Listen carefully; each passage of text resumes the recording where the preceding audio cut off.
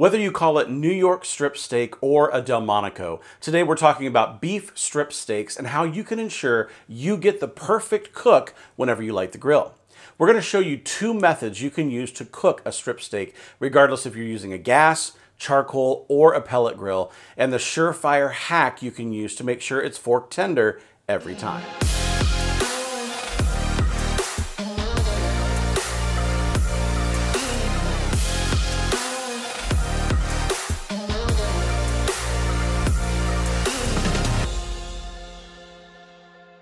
I love a good New York strip steak, and it's one of my favorite go-to steaks when we're entertaining friends here at the Barbecue Lab. It took me a good share of cooks to get to the point where I'm confident cooking a strip steak, so I'm going to show you two ways that I've learned to cook them to make sure your strip always turns out perfect. First, let's start with how to pick the best strip steak when you're at the local butcher or grocery store. Our grocery store here locally is a Kroger here in town, and they had this family pack of strip steaks on sale for about $7.99 a pound. There were plenty of packs to choose from, but I want to show you a little secret to picking the best strip steaks in the grocery store. First, you want to make sure the marbling is the best you can find. Now, the marbling is the intermuscular fat that you see in the meat, and that's what keeps it juicy once it's cooked. As you can see here, these steaks have some pretty amazing marbling for choice steaks, so I was really happy with this package for the price. Now the second thing is, see this top steak here? This steak has a little portion of the steak that looks different than the rest, and that's because not all of this steak is strip steak. This top portion is a sirloin steak, and that's why the color is different on this part of the steak. Now there's nothing wrong with this steak, but you're just paying strip steak prices for sirloin steak, and I'd rather spend my strip steak money on strip steak, not sirloin. So be on the lookout for this when you see pre-packaged strip steaks in the supermarket.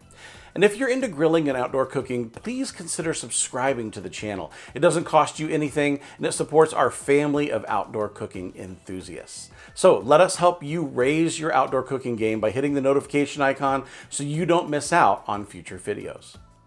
It's time to fire up the grill, and today I'm going to be using the American Renaissance gas grill that we built into our outdoor kitchen. We built this patio, kitchen, and pavilion in 2020, and we use it all the time here on the channel. There's even a video on how we built this outdoor kitchen ourselves, and I'll link that video up here in the card and put a link in the description below. Now the ARG grill has 3 knobs on the front to control the flame, and when I light it up, I can have it to a grilling temperature of 700 degrees Fahrenheit in about 5 minutes. Now these steaks we're cooking today, we picked up from Costco. They're prime grade steaks, and we had a chance to see the difference between choice and prime in store, and it was a huge difference in marbling. Even though these steaks look good, strip can be a stringy cut, so when it comes to making sure you get a tender steak every time, I turn to my Jacquard. If you've never seen one before, this device helps tenderize pieces of meat by inserting tiny little blades to cut the connective tissue and tough strands of meat. What I love is that you can't even tell that you've used it once you're done cooking, so here's how it works. I just run the Jacquard over the piece of meat from one side to the other and then push the steak back together since the Jacquard will flatten it out a little bit. Now when we grill it, the tough strands have been cut and it will result in a steak that's much more tender when we're done. Now you've got to give one of these a try. They're only about $20 to $30 and they're a piece of gear that I use all the time with inexpensive steaks and tougher cuts of meat on the grill. I'll leave a link below to my favorite Jacquard, and you can amaze your friends with the most tender strip steak they've ever had. All right, we're out here in the outdoor kitchen, and we have already tenderized the strip steak. Now we have to address the question of seasoning. Now, traditionally, I really love Smoke Bros Point Man as my steak seasoning. But what I find is no matter what seasoning I use, other than just salt, it tends to burn on a high heat cook like what we're doing today. So my go-to is a standard salt application up to my steak before we put it on the grill. Now this is the Hexclad salt grinder. Love this thing. We've got it filled with Himalayan pink salt. So all I'm going to do is I'm going to get on here and give it a healthy dose of salt before we put this thing on the grill. Both sides, pat it in, cinch it up together just like we had it, and go ahead and both sides of salt. So what's the first method we're cooking with today? This we like to call the 90-second method. We're shooting for a temperature on the grill of about 550 degrees, and our goal is to be able to do 90 seconds and then turn it, then 90 seconds, then flip it, then 90 seconds, then turn it, then 90 seconds, and pull it off. Now, the thing is that everybody wants to know, what's the time? What's the time? How long does it take to cook this? Almost every good barbecue or grilling professional is going to tell you it's not time, it's temperature. And that's what we're going to do today. We're going to cook to temperature, and I want to take this steak to about 125, 130 degrees because I want it to end in a medium rare steak.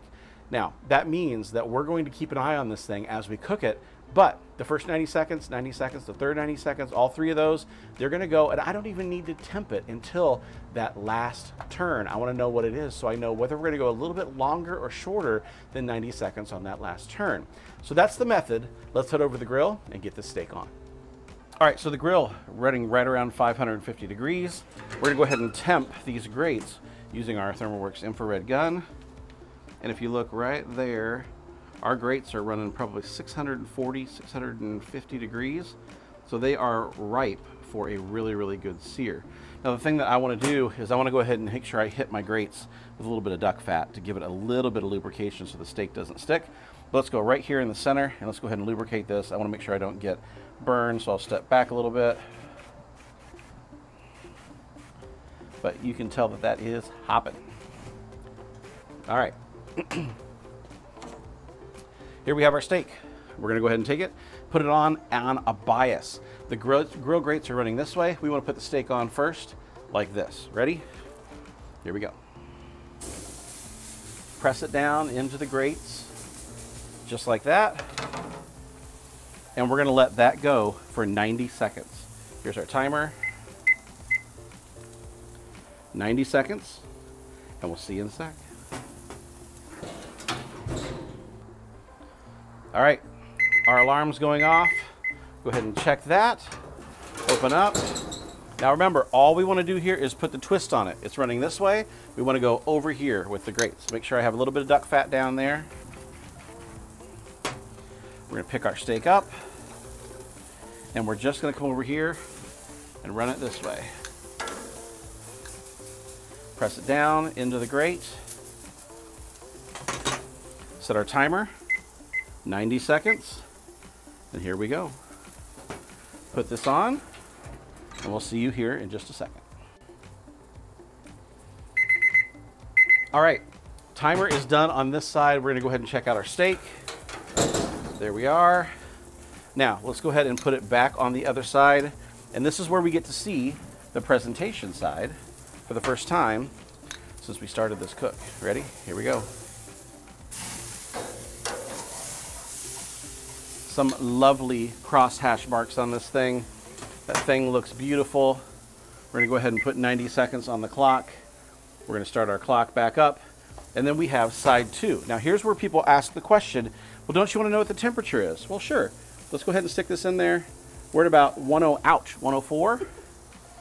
It is hot, I'm telling you. 108, 104, somewhere in there. So we have the presentation side done.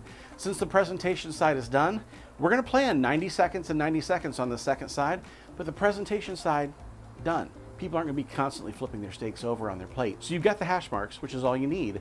We're good on that, but we're gonna go ahead and keep with our 90 seconds using our thermometer to tell us when we're done all the way through. All right, here's where we are on our next rotation. The whole goal here is just rotate it to the other side. Ready? We're gonna take it, rotate it there so we have hash marks on that second side. This is where we really care what the temperatures are starting to look like. So let's get in there. Okay, 107, 106 is where I'm looking.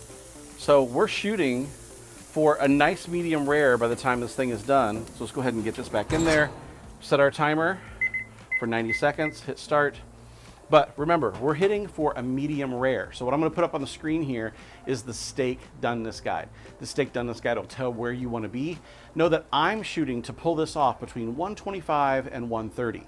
Now, if I'm under, when I get done with this last turn at 90 seconds, if I'm under temperature, I could just leave it exactly where it is Or if you want to, you could move it anywhere else on the grill, because the whole point is presentation side is done. All we're trying to do is finish the steak off. One method you could use is turning one of the burners way down and letting this cook indirectly to finish. That's something you could do, but I think on a steak like this, we're gonna find right exactly where we need to be, probably at that last 90 seconds, maybe 120 seconds at the end of this cook. So here we go.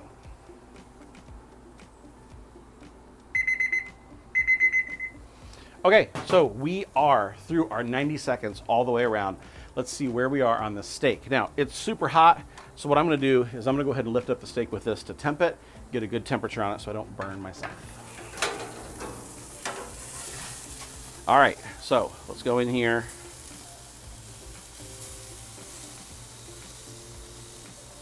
$123, $122. We are almost there, gang. So this is really close to where I want it to be. I'm gonna set it back down. I'm just gonna give it another 30, 45 seconds. Let it finish coming up to that right around 125 that I'm looking for. And then once we've hit that, we're gonna take it back over to the cutting board. We're gonna rest it with some butter on top, put a little bit of steak seasoning on it, and this is gonna be delicious. All right, so we got the picture. You can see the picture as probably what was the hero image for this. We got it right at 125. So we're gonna go ahead and pull this off, and we're gonna take it over to the cutting board, and we're gonna rest this steak. So I like to use these little trays, which is what we use for transporting barbecue. So I'm gonna grab our steak, put it on my tray, and we're gonna head over to the cutting board, put a little seasoning on it and butter, and we're off to the races. All right, we have our steak. It has come off, it's at 125. We wanna go ahead and rest it. But before we do, now you could do a compound butter, you could do almost any kind of butter you want on this thing. But before we butter it, I wanna put some seasoning on it. Now remember, we already salted it, but I love this Point Man seasoning from Smoke Bros.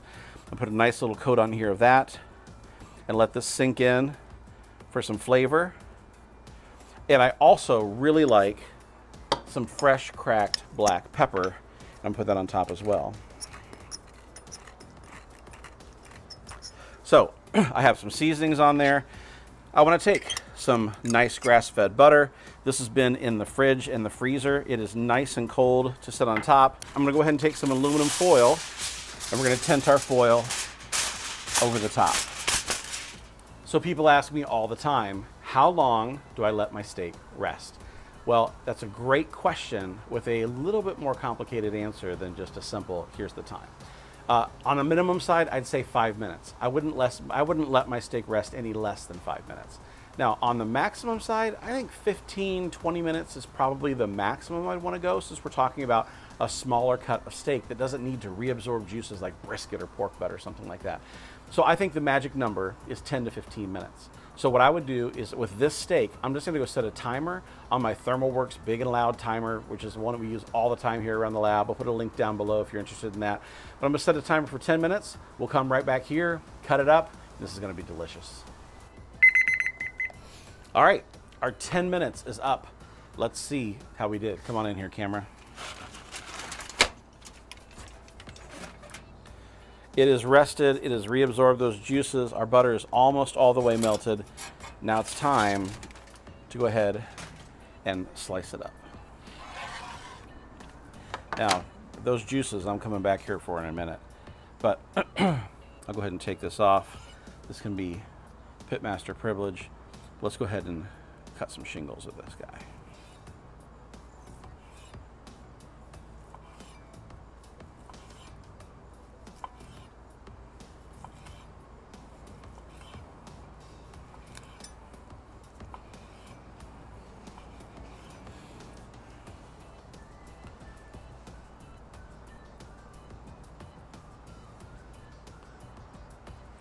And I don't know about you, but that is a good looking strip steak. Now, here's the thing. Is it still completely medium rare? Debatable. I'm gonna guess this is probably more of a medium, but if I'm gonna be honest with the camera, that is what happens when you shoot for YouTube and you shoot for videos and you're trying to get a perfect shot on your camera of the perfect temperature, and then you have to get a hero shot and you have to get video. I'm just telling you, hitting your temperatures with video, it's just hard. So we do our best, but I'm telling you, this is gonna be a delicious steak. So, what do you say, Mel? Should we try it? Yes, please.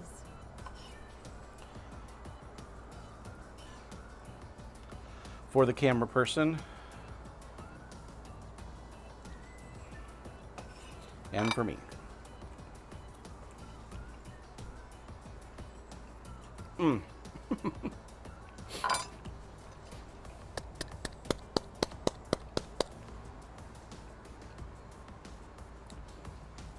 know what to say other than the fact, would you like more? I don't know what to say other than the fact that that's a delicious strip steak. And the nice thing is the strip steaks can be stringy. They can be stringy from time to time. But using that guillotine, or the, what's it called? Jacquard. Yeah. But using that Jacquard makes it so that this is easy to chew. It's easy to bite. This is a fantastic way to cook strip steak. But it's not the only one we're teaching you today. So this is a great way, but if you want to learn another way, let's go on to method 2. All right, some people might ask, why in the world are you cutting that fat off? Fat is flavor. You're right, fat is flavor. But when you cook a high heat cooking method and you get too much fat, what you're gonna have is flare-ups. And flare-ups will ruin a good steak cook. So what I like to do is take off some of this hard fat around the sides and basically give the steak a better chance of not flaring up all the way around. And that's what I'm doing here. All right, so method 2. This is our strip steak that we're going to use this time around. The same exact thing. I'm just going to season it with just some nice salt. So I'm not going for anything crazy. Whoops. I'm not going for anything crazy. I'm just going for a nice, decent layer of salt all the way over, using this Hexclad salt grinder, which is quite nice. I like that quite a bit. A little bit more on here. Some people might be like, oh, it's way too much salt. What are you doing? I'm just going to tell you, on a steak that's this size, that's probably the right amount of salt for this thing. Now, remember, I am not going to put on my steak seasoning yet. I'm not going to put on black pepper yet. I don't want to burn it. But this method that we're going to do now, this is made popular by Jess Pryles.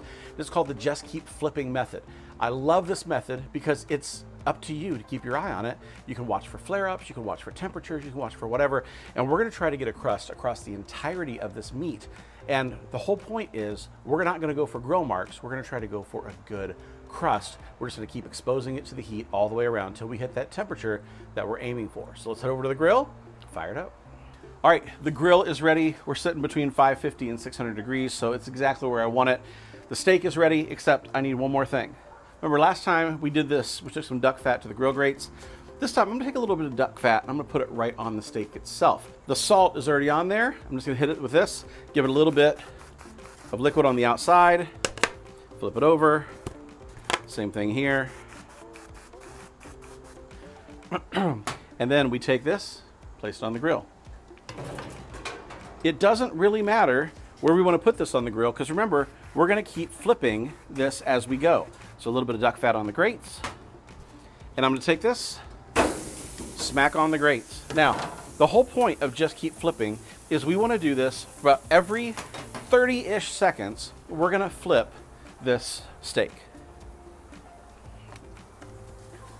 Now, we could time this out if you want, but let's go ahead and say for the sake of time that we're gonna take 30 seconds on our timer and we're gonna set our steak to go. But the whole point of this really is you want to keep this steak moving. If you get to the point where you're like, oh, should I flip it? Go ahead and flip it. No big deal. No harm, no foul. If I'm looking at here, I've got 15 seconds left on the timer. The question is, did I start it right at 30 seconds? Probably not. I'm a little bit late. So 8 seconds. I'm going to go ahead and stop the timer. I'm going to go ahead and take it and I'm going to flip it. Put it over here. Now you might say, wow, those steak marks don't look amazing. You have some grill marks on there, but they're not great grill marks because you didn't leave it long enough. Well, that's the point of the Just Keep Flipping method. We're going to flip it about every 30 seconds, and we're going to continue to build that crust all the way around the steak. So 15 seconds in here. Let's let it keep going for a few more seconds. We're going to flip it again.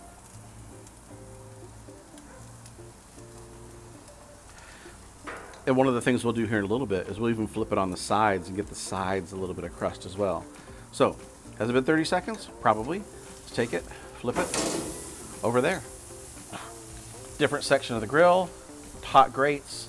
Our goal is we're going to get some grates that are going to give us marks on the outside. Plus, as well, we're going for just heat hitting the outside of this steak. Now, someone's inevitably going to ask, how long does this take? Well, that's a great question. I mean, we're at the same temperature that we did for our 90-second method. So if our 90-second method was 90 times 4, then you have to look at it and say, we're talking about what, 360 seconds? So 360 seconds, take that out, divide that by 60, you have what, 6 minutes, 7 minutes, somewhere around there, probably 30 seconds again. Let's flip, new section of the grill. Look, we're just getting some pretty stellar color right in here. You may not be able to see it. I'm going to start moving it towards the front of the grill so Melissa can get it. But we're starting to get some good color on this, which is what we're looking for. I'm going to start trying to vary up the grill marks a little bit, even though it's not going to be all grill marks that we're going for. We're just going for a good sear all the way around. But this method is really pretty simple. If you ask yourself, can I flip it? Sure, go ahead. That's looking pretty good. But we're developing this golden brown all the way through with these grill marks and with the crust that we're going to be developing on this. I think you guys are going to love this method. Now, the question is, should I keep talking the entire time we cook this steak for 6 minutes? Melissa is looking at me and laughing as if I don't think he should, but we could totally try it and see if you guys are going to completely roast me in the comments below. So why didn't we put the grill seasoning on here? Why didn't we put the steak seasoning on the top of this steak? Wouldn't it be nice if that got a little toasty flavor? Maybe. But what I find is that oftentimes that grill seasoning, that lovely steak seasoning, just burns, and it burns and gets bitter. That's one of the things I like about the just keep flipping method. You're not really adding bitter flavor to the steak, you're just adding lovely, nice crust. Now, if you really want to get a dynamite crust, you could turn the grill all the way up towards the end and really try to crisp this up.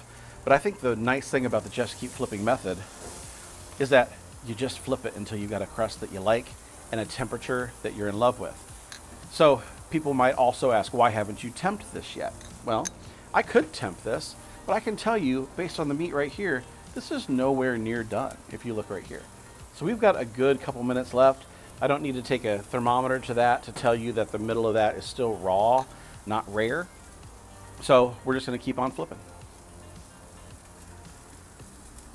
What's this, flip number 8? All right, flip number 9. Flip number 10. Closer to the camera so we can see it. Flip number 11. All right, flip number 12. All right, we're at flip number 13, but what I want to do is I want to get an idea of where my internal temperature is. So I'm just going to take my probe, I'm going to stick it into the side here of my steak. We're sitting at 113 right now. So there's our next flip. All right, flip number 14. Flip number 15. Now, as we're getting closer here, and I know we're getting closer, I want to make sure I get a little bit of the sides. So let's go ahead and take this and let's temp it. Let's have an idea of where we're going to be. 111, 112, something like that. I'm going to go ahead and take this, and I'm going to go ahead and try to get the sides of a little bit of crust. So just take that, hold it above the flame with the tongs.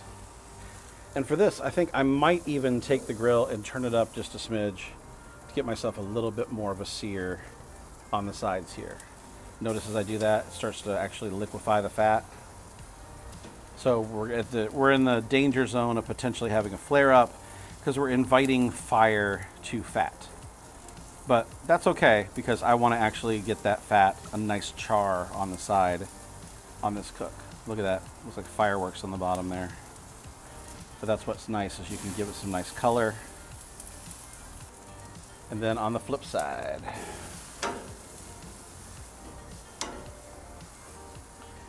don't forget the edges.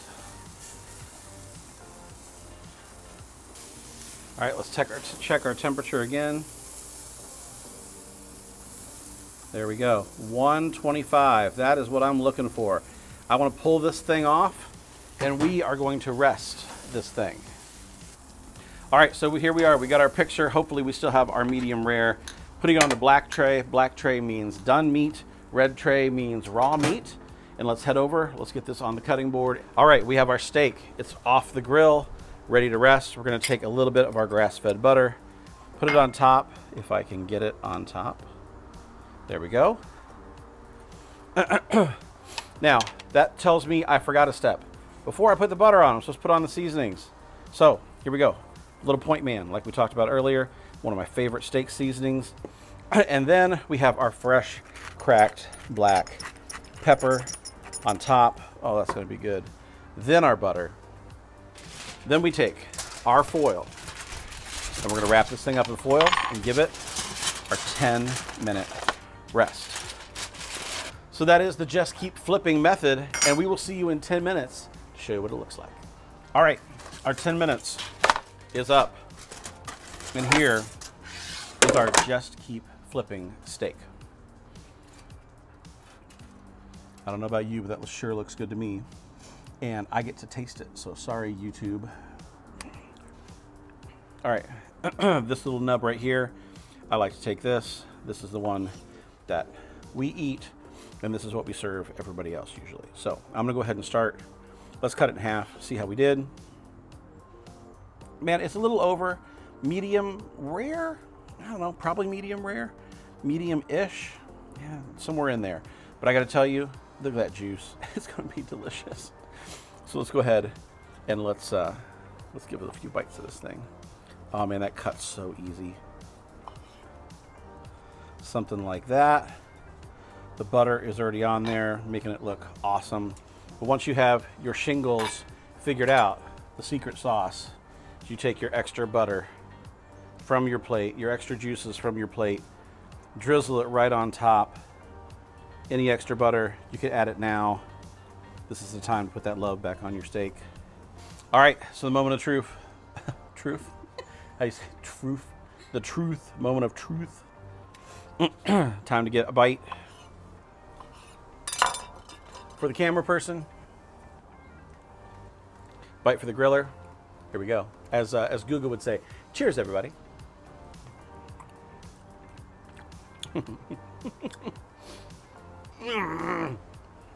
It's so beefy. There's such a great beef flavor in that. I get the butter that's on top. I get a little bit of that steak seasoning coming through with a little bit of hint of some garlic, maybe onion, but the fresh cracked pepper on top, oh man, that's dynamite. That is fantastic, and it is tender. So if you look at this steak, usually with a piece of steak like this, you couldn't pull it apart if you tried. But the thing about this steak, since we've used the jacquard, I can pull it apart. How many pieces of steak can you pull apart like that? Just because of that jacquard, what it did, it's magic, what you can do with this thing. All right, so we are about to have dinner. This is gonna be fantastic. I love strip steak cooked this way. And I just wanna share this video with you. I hope this is helpful for you. And before we go, I have Uno, our barbecue lab, the dog. If you haven't met him, this is Uno. He does a great job supporting us around here. He keeps asking me why I can't be more like Bradley Robinson and actually share with his dog at the end. So here's the official taste test for the barbecue lab to see how we did. Ready? That's a good boy. Love you, Bradley. So that has been Grill Basics. This is the strip steak. I'm David Gafford. Behind the camera is Melissa Gafford. We are the Barbecue Lab, and we make videos just like this to help you improve your backyard cooking game. So if you like anything you've seen in this video, you want to check out this knife, this Dow Strong Omega Series steak knife, we'll put that link in the description below. If you want to get a Thermopen, if you don't have an instant read to be able to cook and check your temperatures in your steaks, we'll put that below. If you like the salt grinder, we've got all these kind of things that we have tested and we love here in outdoor cooking. And we keep all of that right here down in the description, as well as on our webpage over at thebarbecuelab.com/shop. Our shop page exists for you to be able to find the best in outdoor cooking and barbecue so that you don't have to guess at what's going to be good and what are the things that you're going to return that you don't like. We do the testing for you. That's what we're all about here at the Barbecue Lab, helping you get better and run the test so you know how to buy the right thing. If you're doing any shopping online on Amazon at all this holiday season, consider checking out the Barbecue Lab Amazon storefront. It's just amazon.com/shop the barbecue lab. We'll put a link down below so you can find it in the description. But we have all of these things you can get on Amazon down there. And if you do your holiday shopping using any one of our links, we'll actually get a commission for what you make a purchase of. It's a great way to support the channel. It doesn't cost you anything more. Amazon just gives us a small percentage of what your purchase price was already going to be if you just click one of our links first before you make a purchase. So I want to say thanks for supporting us. We've got some great things planned. I can't wait to share them with you. But for now, get out, buy some strip steak, and go out there and make some amazing, amazing grilled food. Now remember, one of the secrets to this whole thing is that jacquard. We have a link below for that too. Do that. Don't even show people what it is if you don't want, and you make the most tender steaks in the neighborhood. You don't even have to tell them that we told you. All right? It can be our secret. But thanks so much for joining us here at the Barbecue Lab. I'm David. This is Melissa behind the camera, and we can't wait to see you next time.